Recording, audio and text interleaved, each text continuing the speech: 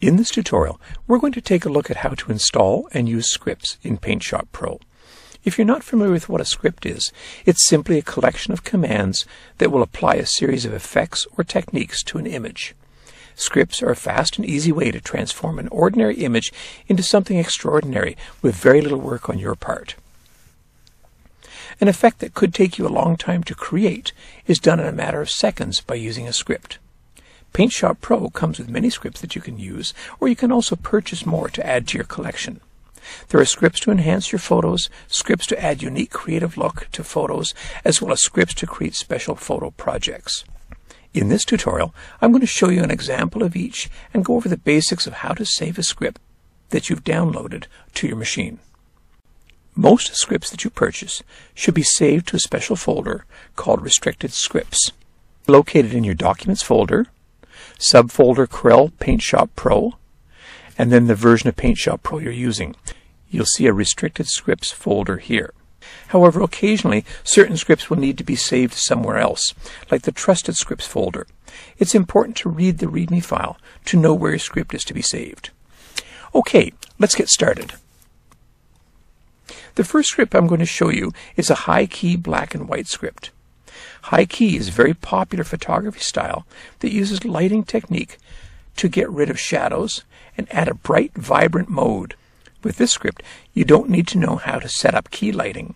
The script will create the effect for you. As you can see, I have PaintShop Pro opened on the Edit window.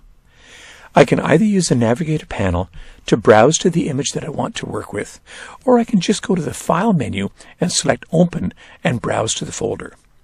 I've already opened the image that I want to use, and now it's time to run the script. There's a couple of ways we can do this. First, from the File menu, down to Script, and select Run. Then it's simply a matter of picking the script that I want to run.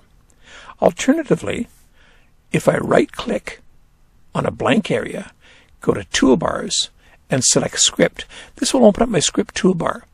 In here, you can see I can scroll through and look for whichever script I want. I'm going to grab my high-key black and white. I'll want to make sure that I have toggle execution mode turned off. Now, what the execution mode is it allows me to run a script silently or interactively. In a situation where a script requires intervention from the user, then you do not want to run it in silent mode. I'm simply going to click on the play, and in a matter of seconds, it's going to apply the high-key black and white to this image.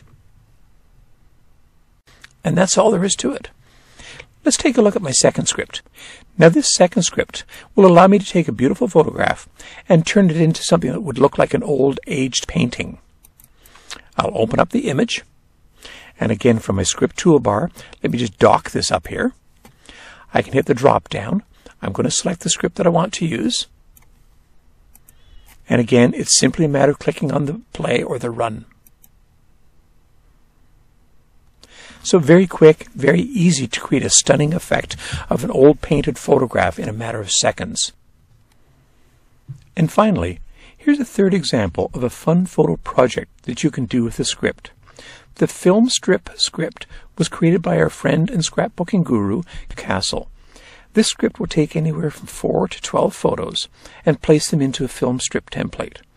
It's a fun way to create a timeline or storyboard of a special event. And I wanted to show you this script in particular because there are a few differences in the way it works. As I mentioned at the beginning of this tutorial, it's very important for you to review the README file if one is included with your script. In this case, the README file tells me that I need to run the script first and then open my photos. Also, this script requires your input as it's working. So I wanted to show you so you could see what this would look like. I'm going to start by closing off these images. And now I'll run the script.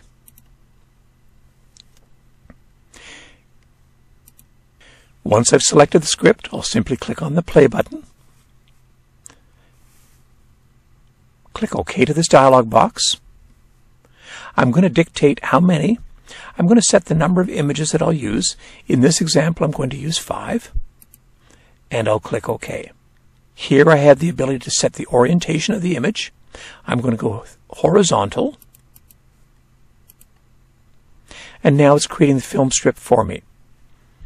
Once this process is complete, I'll open up the images.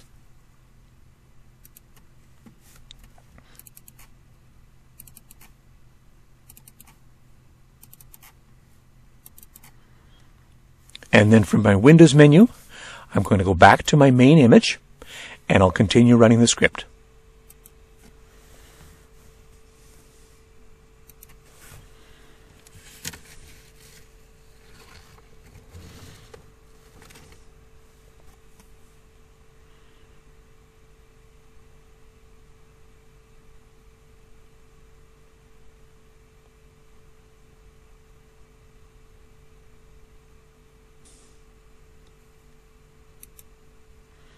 And that's all there is to it. So I guess you can see how using scripts can really improve the experience and at the same time create some stunning artwork. What type of projects will you be using it in?